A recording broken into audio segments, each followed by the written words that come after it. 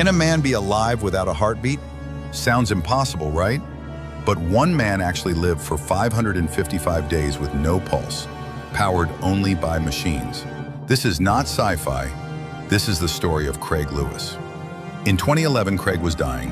His heart was failing fast from a rare condition, and doctors had no time left. Traditional transplants? Not an option.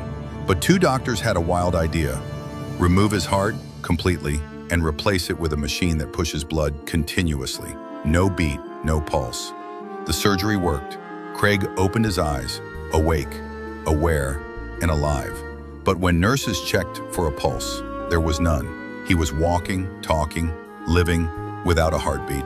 Craig became the first person to live completely pulse-free. His heart was now a machine, silent, steady, and revolutionary. He didn't just survive. He rewrote what it means to be alive. Hit subscribe for more mind-blowing real stories that challenge everything you thought was possible.